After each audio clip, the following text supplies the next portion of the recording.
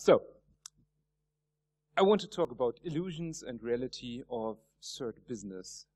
I'm one of those, okay, that is working. I'm one of those circle operators that are also organizing here the Hack.lu conference, co-organizing. You might know that Circle is the CERT, the kind of national CERT for Luxembourg, so the CERT for the private sector and the communes and the non-governmental entities in Luxembourg, and we are used to request takedown, so of malicious content from the internet, from servers, taking down, yeah, all that stuff. And we don't limit ourselves to Luxembourg, but we do it in the entire world as far as we can, and as far as we are supported by that. Very quick statistic about the work we've done in the last 3 months. We have been looking at around 19 individual mail spam campaigns, mainly Drydex and Locky, and from that we could work on around 2,500 individual takedown requests all over the world. Majority of those have been closed within the first 48 hours. So that means that the content was made unavailable. Out of these, most are closed within 24 hours. Many could be closed within few hours, and some ISPs are really fast and they do it within minutes. On the downside, some are still left, and that's around 250 incidents or 250 takedown requests that are still open, and they are aged between 7 days and 3 months. Plus,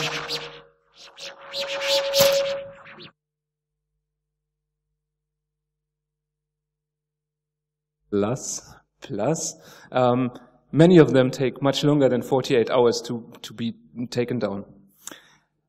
So what is the takedown process, and what is the theory? In theory, you discover malicious content on the internet by whatever means. Then you identify the owner of that, so you check the URL, who is giving for the domain, what is the who is for the IP address, and so on. So you identify the owner, the host of the ISP, the registrar, and you inform all of them so that someone of them is able to act on it. In an ideal world, in a short time later, you receive the feedback that this content has been removed or made unavailable, or in an even more ideal world, that the server has been reinstalled because they saw that it's so compromised that it's, for the trash bin. Well, and then the takedown is over. We get a notification, we can close, or we see that it's taken down, and we can close the case. That's not reality. Reality is we discover malicious on the internet, we identify the owner, we inform them, and then interesting things happen. And we come to that later. Now, then we initiate a top secret process that is really top secret. And, well, after all, we always take down the stuff. Now, this is kind of mail that we send to the hosters. That's describing the URL. It's describing that it's already known to be malicious on various things, and we explain what is wrong on that machine, what they can do to check it, and we have a best practices that we link to. Yes, that looks like phishing. Yeah. Okay, again, theory. Some things could go wrong. And this is just a collection of the things from the past few months. What could go wrong if you send such an announcement to the ISP and the hoster? Like, for instance, if you send out an English message, it's quite difficult to understand sometimes what's coming back to you.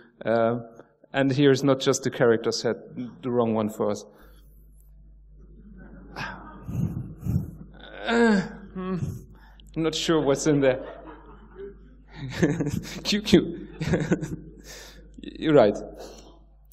Also, this one is okay, but you need Google Translate, and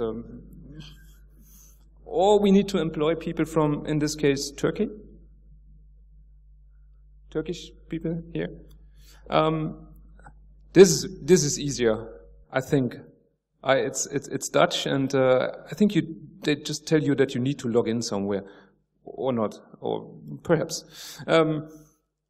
This is better. This is constantly. You fetch all that stuff automatically, whom to inform, and then in the who is, you get that information, you send it there, and then you get an auto reply back that you need to fill out a form, please, because it's their process or it's privacy protected. Great. And so your situation doesn't scale at all. You have to start from scratch. You have to enter all that information again into a web form. Great.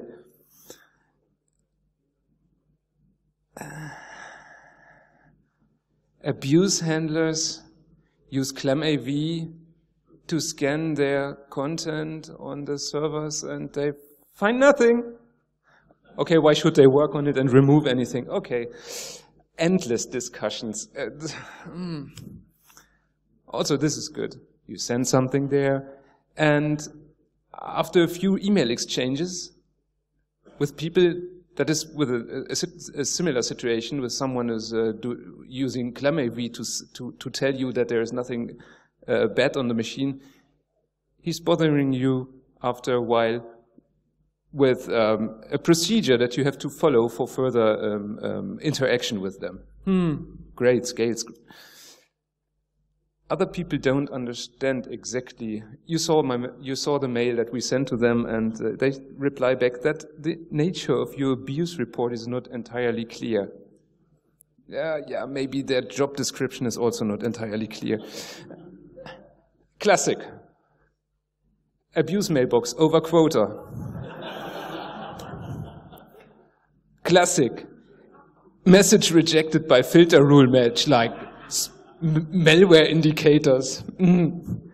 But this is the best.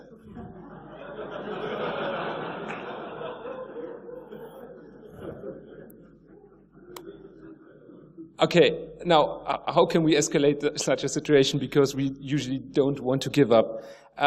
What's now coming is a condensed, almost real telephone conversation. It is in fact a condensed version of several telephone conversations with a random ISP, a hosting provider in Spain. And I love this here, and it might remind you. Cisco's default on-hold music. I know all of them. And I think it's ringing now. Buenos días. Oh, good afternoon. My name is Sascha Rommelfangen. I'm with Circle, the National Computer Emergency Response Team in Luxembourg. A couple of days ago, we sent you a bunch of abuse requests, and we reported a malware in your company. Well, unfortunately, we haven't gotten any feedback. Is there someone I could speak to, please?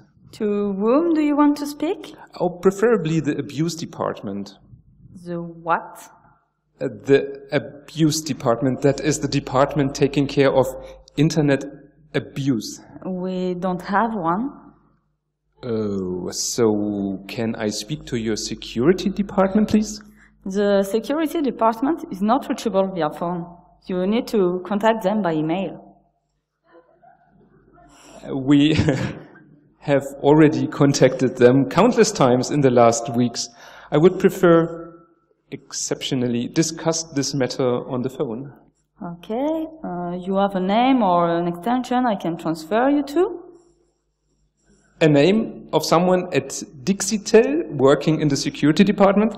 Yes. Do you have a name? Okay. Carlos? And the last name? Possibly Batista Dominguez, Maria Sevilla Corones. I can't find anyone in the directory by that name. Might have to do with the fact that I just invented it.